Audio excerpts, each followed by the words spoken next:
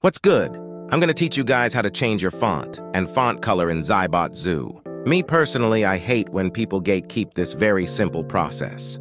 Feel free to leave a comment if you ever get stuck on anything. Anyways, let's get started. First, you want to go to your customization app in your phone and go to your backstory tab. Once you find your traits section, this is where you will use the copy and paste code in the description of this video. Let me explain each section of this code, starting with the font color. To change the color of a text, you need to use something called a hex code. Simplified, a hex code is pretty much a different way to organize RGB colors, blah blah.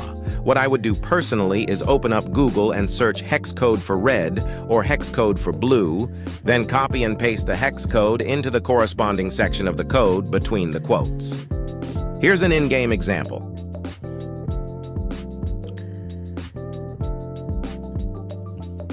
And whatever text you have between the brackets will be the text that appears in-game.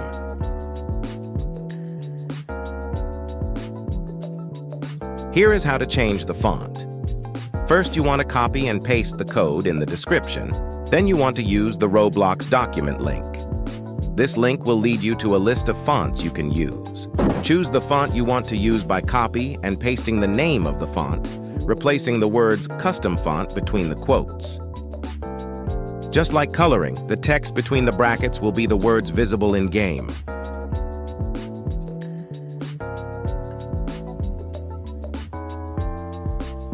This is an example between regular font and the custom font. Now let's color and change font at the same time. It's pretty much the same thing, but this time you add both the codes together before the text. Now it's time to repeat the steps. Find the hex code related to your color, and find the font you want to use. Be sure to make sure you have the /font brackets 2 times or it will not work properly.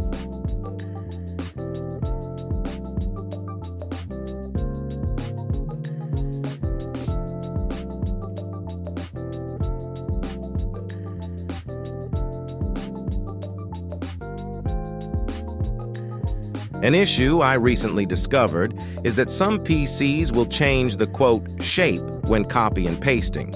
So it might seem like you got the code correct, but your quotation marks are incorrect. Be sure to use the correct quotation marks.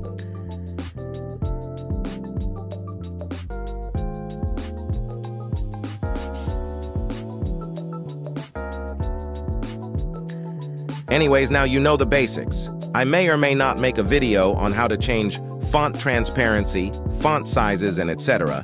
because I'm still learning myself, so stay tuned. Huge shout out for Caretaker on the Zaibatsu Discord for teaching me how to use fonts.